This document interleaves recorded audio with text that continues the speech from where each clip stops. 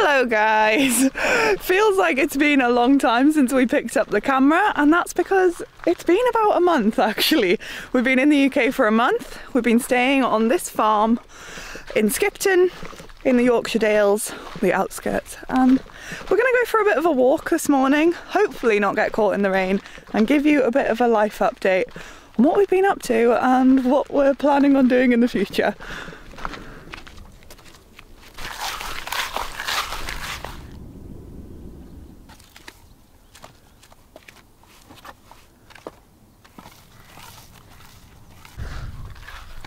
Honestly guys, we've been back for a month, and the most exciting thing that we've got to tell you is that we work from an office for 3 days a week now, which is for us really boring because it feels like routine that we escaped 3 years ago, and now we're like back in it, back in the thick of it, buying stuff all the time for our lunch and spending loads of money, but it's honestly the reality of what we've come back in the UK to do, isn't it? Yeah, it is.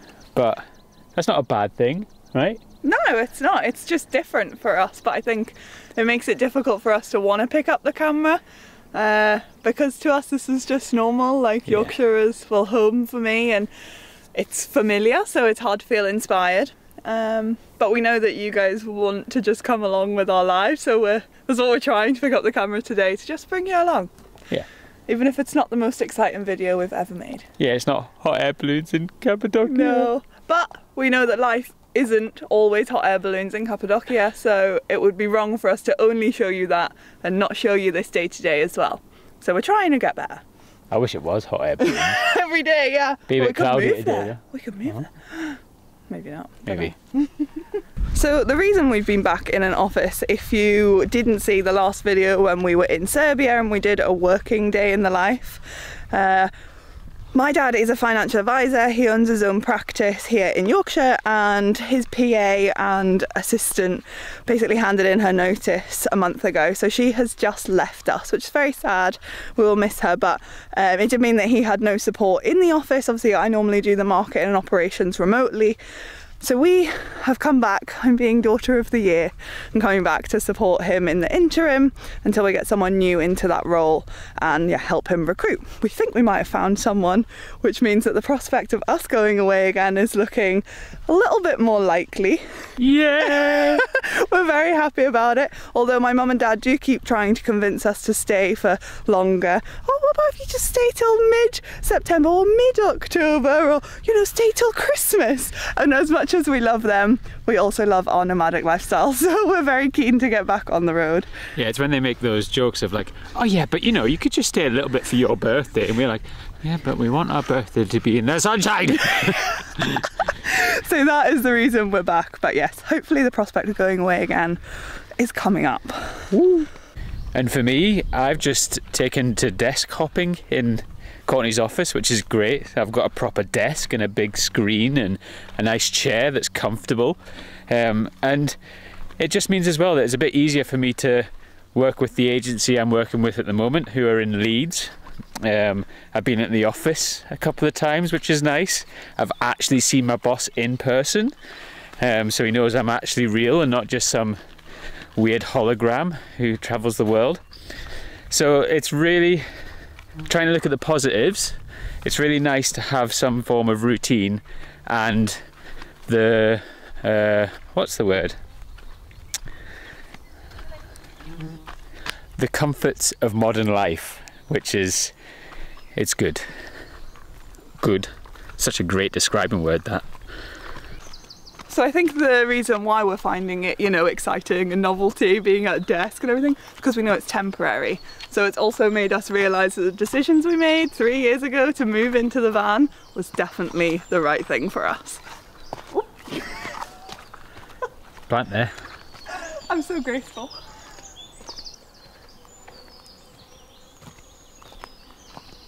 We're so lucky that this is right on our doorstep, and we've not, in this whole month that we've been here, we've been for one walk, which is terrible, but the weather is starting to get nicer now, being the end of June, and this is just gorgeous. It's so green, and the dales or the moors or whatever are just absolutely stunning, so we really need to make it a priority to enjoy it whilst we're here.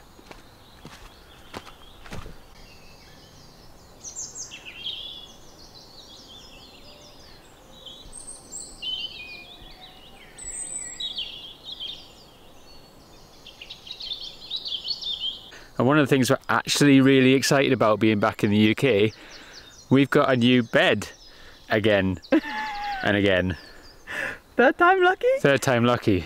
Not that anything terribly wrong with this one, it's just Courtney's a soft soul and she needs a comfy bed to sleep on in the evening to get her 10 hours of sleep. So later on we're going to hopefully go and pick that up and try it out. Maybe not in this video, try it out. See how comfy it is. Yeah.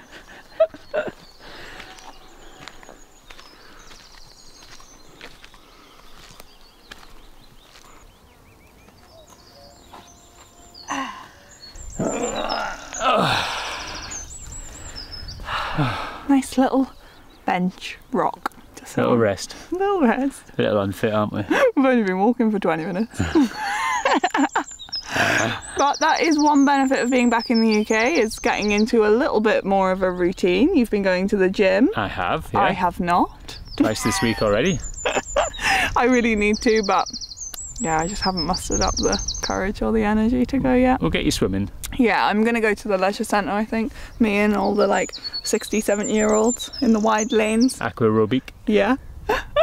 So, yeah, we honestly don't have much interesting to update you on. I guess the most exciting thing is the prospect of when we'll be going away, when the adventures will begin again. Oh yeah.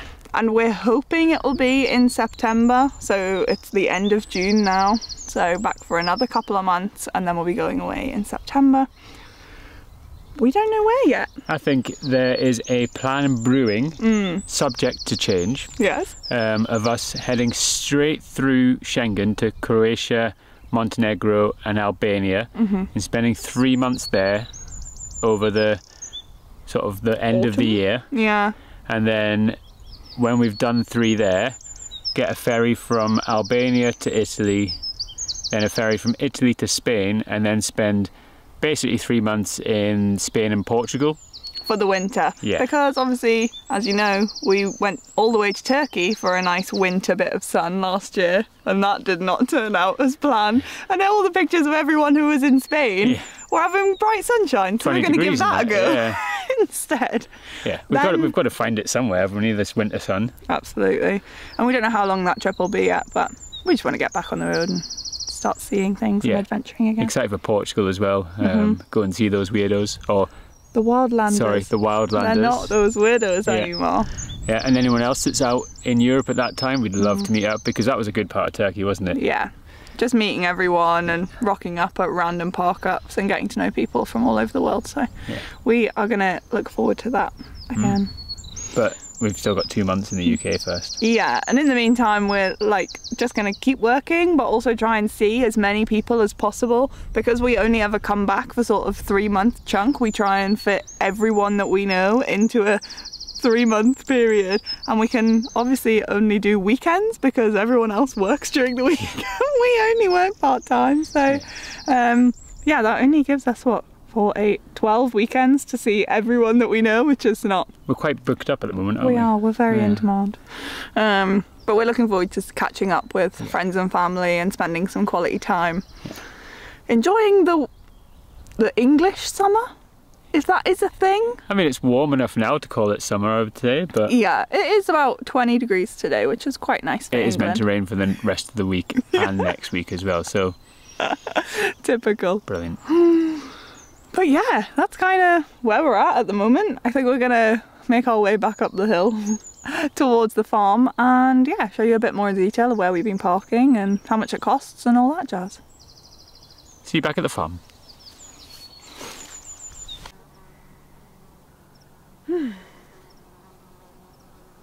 Gorgeous. It's like a painting down there. Even if it is a little bit hazy today, it is just lush to get out in nature. We were just saying that actually since we've been back, the only time we've sat in nature and listened to birds is when we're in a pub garden. That just shows you what British life is like, doesn't it? Our culture is just drink, drink, drink. So this has been very refreshing. Welcome to our humble abode. We have very reasonable rents here. We're paying £200 a month, cash in hand, where we have access to water in this lovely big barn over here. We have views to die for. I mean, look, if you need any stone, gravel, wood, marble, slates, whatever it is, right outside our doorstep. But we have some lovely neighbours. They're usually very furry and woolly. They're usually very woolly. And you know what? For what it is, pretty happy with it. It allows us to do what we've just done, even though it's the first time we've done it, any day that we want, really. So pretty flat as well. Well, very flat, which is nice. Yeah, there's also electricity in the barn, isn't there, if we need it, but we don't. We got all the solar in the world. And the views, even though it's hazy today, they're normally pretty beautiful. Yeah, looking out over the valley. Not many people can say they've got that on their doorstep, I guess, can they? No, very true. We're very fortunate to have found this lovely little place.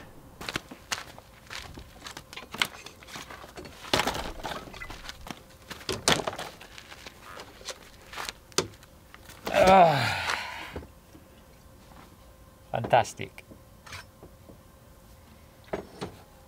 Coffee, please. Yes, sir. Coming right up. Thank you. And breakfast. I was just going to say, do you want breakfast like right now, or you want coffee first? What do you think?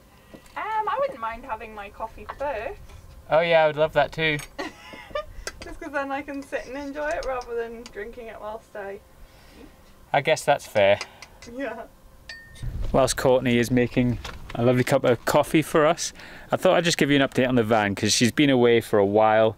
And paint job that we got done in Turkey, beautiful. I think you can see the difference between the two coats there. Turkey job, original job, nice and thick, doing well.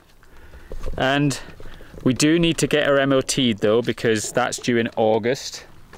We're also pretty confident we're going to need full brakes all the way around and maybe even new discs. And we also want to look at the injectors because I guess Turkey doesn't have the best quality of fuel the further east you go, and we obviously use a lot of that. So we just want to make sure that we haven't done any damage or they don't need a clean or something like that, because we're ideally going to go away and do another 10,000 miles in the next however many months. So yeah, is there anything else that we need to worry about in the van? I think we'll get the DPF filter checked again. The diesel particulate filter, that needed a clean out when we were in Turkey, and we noticed a power increase after they did that, but I've got to say it's probably back to how it was. So I think it gets she's an old girl, so she gets clogged up quite quick. I think that's quite common, but the garage will be able to do that, so we're not too worried about her. Touch wood. So we're happy with her. We're very happy with her. She's our little girl. Oh. Apart from the bed situation, that obviously, yeah, we're going to change later, but let me show them what I'm currently sleeping on. So you know how in Turkey we obviously had new foam put in? We were just sleeping on the cushions that were on our seats here in the dinette. Well, we had it changed to foam with plyboard underneath so that we couldn't feel the slats. But it's rock solid, so I've been sleeping on both together. Like this. So obviously this is our... Can you hear that? I mean, a mattress is not meant to feel like that. It's very hard. We'll keep those pieces, but then I've been sleeping on our cushions as well. I'm like the princess and the pea. And we're going to get this changed today. Right, well, we've had a little bit of lunch, brunch, and a coffee. And we're now going into town to just kind of mooch, run a few errands, maybe pick up some vintage baskets, hopefully, for an upgrade that we want to make in the back. And just enjoy a slow Friday. So we thought we'd bring you along with us, because why not?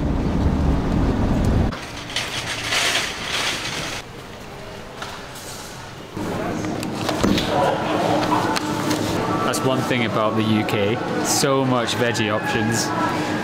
This is like we had a list, didn't we, on our phones of like, what can we have when we're back in the UK?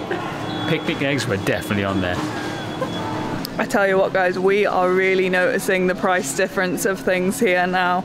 We go around the supermarket and we're like, how much? £9 for like 7 beers or something. I'm like, no way, I'm not doing it. Or like £2 for a pack of chocolate bars. Like, no, I'm just not doing it. I'm not comfortable, but it's what it is. It's only temporary, but I'm sure you guys are all feeling the same strain. We're just, I think it's accentuated because of how cheap Turkey was. Now this feels like extortionate.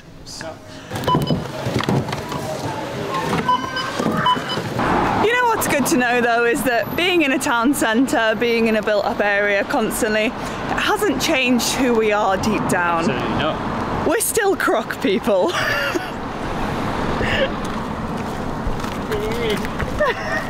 You might say we have no shame, and you would probably be right.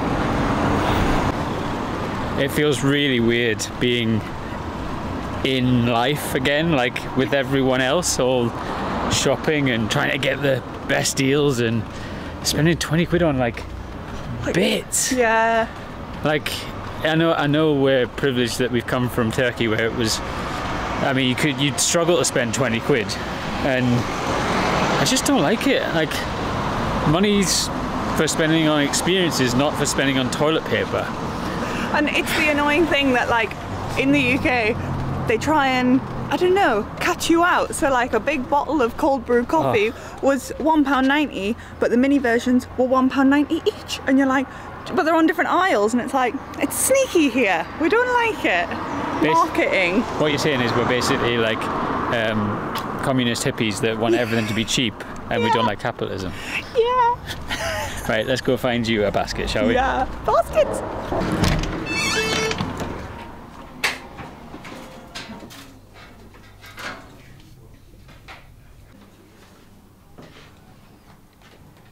I love this shop. It's like a little, I don't know, underground vintage cave full of goodies.